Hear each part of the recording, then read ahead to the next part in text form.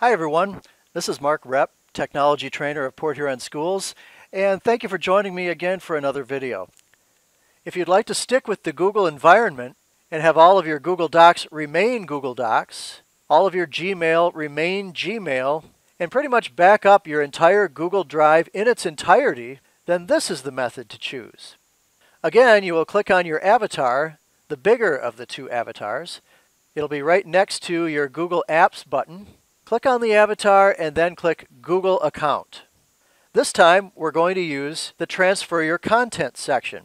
What I'd like you to do now is click Start Transfer. It's going to say Transfer Your Content, and it will allow you to copy and transfer your email and the entire contents of your Google Drive files to another Google account. For example, a gmail.com account. The first thing you have to do is to enter a destination account. Now, I already have a Gmail account at home, so I'm going to enter that email address ending in gmail.com. Now, if you don't have a Google account, here's how you can set one up. I'll open up a new tab, and now I'll click on my little avatar right here on Google Chrome. It's just to the left of the three-dotted button. And this is where you can have more than one profile come up for different accounts. You see I have one right here for my home account. I have one for a student demo, and I also have one for my work account. Now, if you want to access more than one account from the same browser, you can just click Manage People, click Add Person. I'll uncheck the checkbox to create a desktop shortcut for this, and I'll just go with person number 1 and click Add. And now that we're at the Sign In to Chrome login screen, all you'll have to do now is click Create Account. Put in your first and last name, Next. Put in your birthday and gender, click Next, and then choose your Gmail address. And click Next. Create a password and confirm the password. Click Next. I'll expand this window so you can see the options. You will need a phone number, and then click Yes, I'm in. So once you've finished these steps and gone through the process of creating a new account, then you can toggle back and forth between your accounts right up here. You'll see that this is my home account and this is my work account. Now back to my avatar, I'll click on Google Account, and now we can transfer the content from one account to the other. I'm going to go under the Transfer Your Content section and click Start Transfer. The first thing you'll need to do here is to enter the destination account. So that will be my Gmail account. And then the next step is to click Send Code. Click on Send Code, and now you'll see that there's a box here that says Enter Code.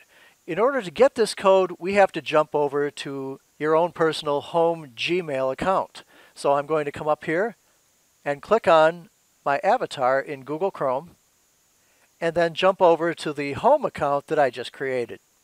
Now I'll go to my Gmail, and that email should be waiting for me, and there it is. And here's the Verify Your Account email. There'll be a blue button that says Get Confirmation Code. Click on that blue button, and now you'll have a code. So I'm going to highlight this by double-clicking right in the middle of those characters. And now I'll right-click on it and choose Copy. Now we can easily jump back over to the other account and paste it into this box. Right-click, Paste. And there you go. Now I can click Verify, and now it is set up where the account will be sent from and which account it will be sent to. And then you get to choose whether you'd like it to be just Google Drive data, Gmail, or both. Most people will choose both, so both of these options should be blue. And now we're ready to start the transfer, so I'm going to click Start Transfer. Now again, remember, as I said earlier, you'll want to make sure that you have enough space in your home Gmail account, which will be 15 gigabytes or less, and make sure you don't have too much data, that would be more than 15 gigabytes, in your school district Google account. So let's take a quick look at that also. I'm going to jump back over to My Drive. Notice right here, in the lower left-hand corner of your Google Drive, it will tell you how much space has been used. So I have 34.8 gigabytes. This will be far too much data to cram into my 15 gigabyte home Gmail account. I would either have to purchase more gigabytes or I would have to use method number 1 that I showed earlier, where you can select only the folders that you'd like to back up. Or you'd have to start drastically deleting a lot of these folders and their contents until this number ends up being less than 15 gigabytes. If I jumped back over to my home Gmail account, it will tell you in that exact same location under storage, and you see I have very little space left. I would need to upgrade my storage, which is something that you would have to pay for. If you scroll down, it will tell you how to upgrade for more storage space. So now that I've chosen to back up my Google Drive and my Gmail, I'm going to click the blue button that says Start Transfer. And if it doesn't have enough space, it will tell you that the destination account doesn't have enough storage for this transfer. So now I'll click the blue Start Transfer button. So you see that the code has been sent to my Gmail account, where I'll need to verify my destination account. So I'll jump over to my home account, where I received an email, and it says Google Content Transfer from my district account to this account has begun, and it may take up to a week for the transfer to complete.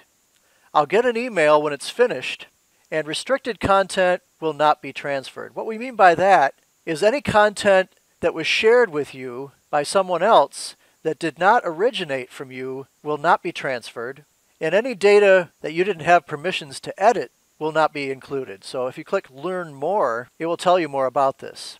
This article, called Let Graduating Students Transfer G Suite Data, gives you more information about the restrictions. For example, it tells you that only documents that the user owns or has in their My Drive are copied to the new account.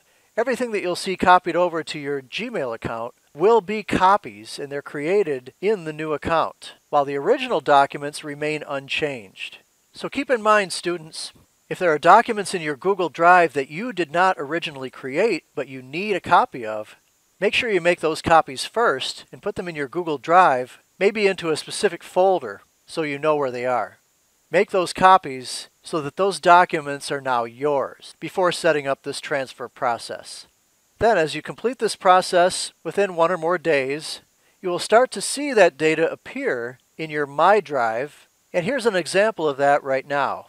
Here's my Gmail account, and this is where the backup will be stored. When I double-click on it, you'll start to see the data gradually become transferred from my district account to my home Gmail account. It will be listed under your school district Google email address. Here's another look at it right here in Details view. See how it's listed under my school district email address? It will be time and date stamped. These are the two methods in which you can back up and move your data from your school district Google account to your home Gmail account. And if you're a graduating senior, I wish you the very best of luck in your future endeavors. I'm Mark Repp. Thanks again for joining me for another Tech Tip. Bye-bye.